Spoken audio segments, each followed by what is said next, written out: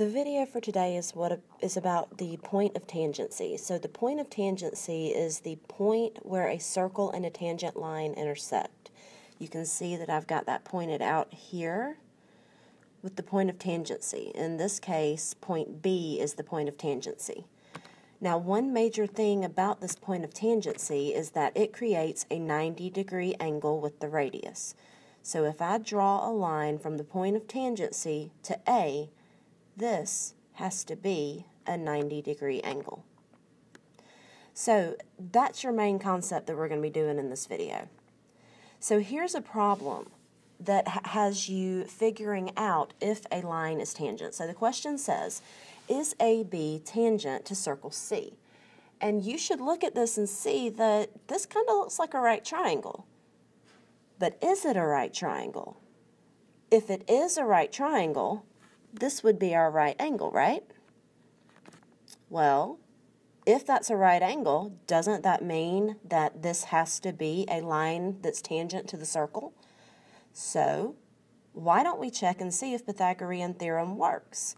So see, this is tying back in from Unit 2. 3 squared plus 7 squared equals 7.6 squared.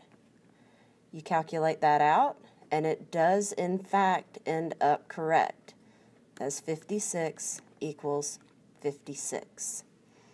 So yes, AB is tangent to circle C. Finding a radius is a little bit harder, but we know that this is a right triangle. I'm giving you that information. I'm saying that this line, so line L, is tangent to circle A. If it's tangent to circle A, then this has to be a right triangle, which means we can use Pythagorean theorem to solve. R squared plus 12 squared equals 9 plus R squared. Okay, so you got to multiply this out. 9 plus R times 9 plus R equals 144 plus R squared.